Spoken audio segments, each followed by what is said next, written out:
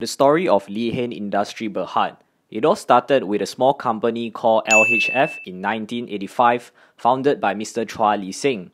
In 1996, the company has expanded, having more extensive premises and diverse activities with the integration of CTHH, EFF and MKK, where Liihen Industries Berhad act as a holding company.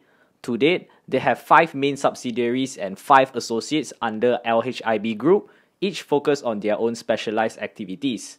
The company is in the wooden furniture industry, where they are engaged in the manufacturing and sales of furniture such as bedroom sets, sofa sets, buffet, and many more. In addition, the company is also involved in plantation segment, which cultivates rubberwood trees and other investment holding activities like property investment. Some of the countries they sell to are North America, which represents majority of their revenue, about 91.5%.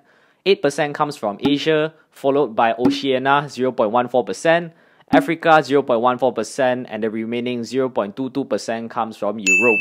For more information, you can visit their website at liihenfurniture.com.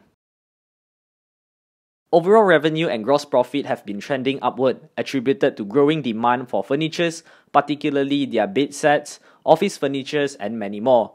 Drop in gross profit in financial year end 2013 and financial year end 2018 is due to the weaker foreign currency against Malaysian ringgit, as majority of their sales are denominated in USD, and not to mention they also incurred a very high operating cost.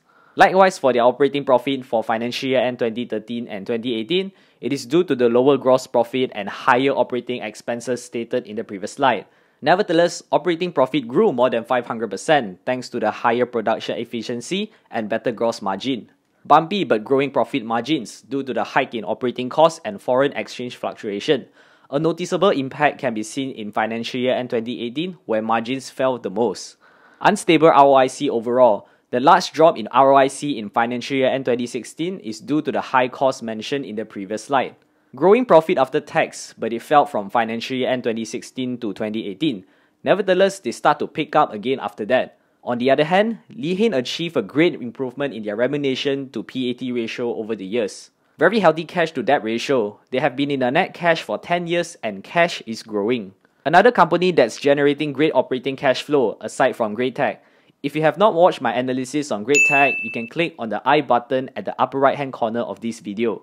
However, Liihen incurred a large drop in their operating cash flow for a few financial years, especially in financial year end 2020, where they decided to hold more raw material in anticipation of shortage and increase in material costs, as well as the deferred of shipment and finished products due to the global shortage of containers. Liihen has been very kind to their shareholders, paying dividends for 10 consecutive years, though the payouts start to decrease since financial year end 2015. Thanks to their positive operating cash flow, it had allowed them to achieve a very healthy free cash flow over the years.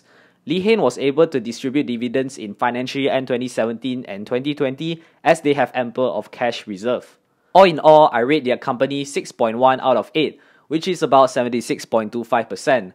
A great financial performance overall.